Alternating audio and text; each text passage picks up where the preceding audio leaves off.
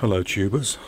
As pointed out very aptly by Mr. Tab 6.7 on YouTube, that the temperature coefficient for a lead acid battery is negative. So at lower temperatures the charge termination voltage should be higher, and at higher temperatures it should be lower. So last night's test was somewhat invalidated.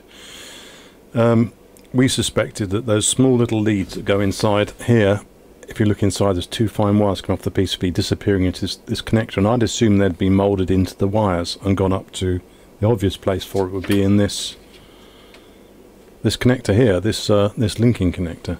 But in actual fact, I had a really close look at it, and I've been freezing the cable, and by dunking this into a glass of cold water, a melting mixture of 0 degrees Celsius, 32 Fahrenheit, we managed to get quite a significant difference. So firstly, the thermistor is in the overmold at the end, this bit here, and secondly, I'm not going to bother you running the test utility again because I'm fed up of it. I'm sure you are too. So let's just cut straight to the results, shall we? I'm going to display them on the screen and you can have a look. But yeah, it does work. Yes, yesterday's video was somewhat wrong, but I ran it twice again today, and the termination voltages, due to noise presumably, do vary slightly. But I guess I ought to run one at warm temperature again and do another result tonight to make sure the warm temperature compensation's working. But have a look at your batteries, have a look at these voltages, and let's cut to the graph that was just achieved literally a minute ago, 2 minutes ago, and let's review the results.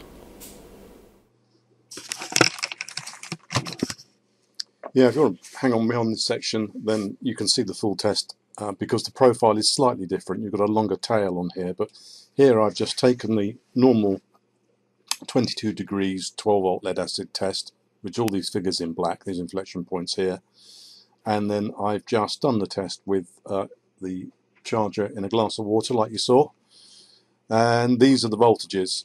So you can see for yourself that it does charge at a higher voltage and it terminates at 0.4 volts higher. So we're talking about 22 degrees. 0.4 is roughly 20 millivolts per degree Celsius, so it's a negative temperature coefficient. So last night's test was indeterminate actually, because I did get a slight difference. So if you're interested, I could run it at room temperature, but this is what's happening at low temperature, and I've got to get some work done. So there you have it. Yeah, just hang on to this if you want to watch the test. If not, then just subscribe at the to the subscribe button down in the bottom right corner if you're not subscribed. If you are subscribed, thank you. So hold on for the full and exciting test to be. Okay, so the charger is dunked into a freezing glass of water at the end where the overmold, in the end where the battery leads come out, in which the thermistor is located. All right, so that's that. Yeah, so I'm just going to let this run. Not much else to say. Yeah, so the charge has been the test has been running for a while now. It's going to get to the interesting stage in a minute, so I've cut the rest out. The charger is pretty good actually. It works fine. The temperature coefficient thing works fine.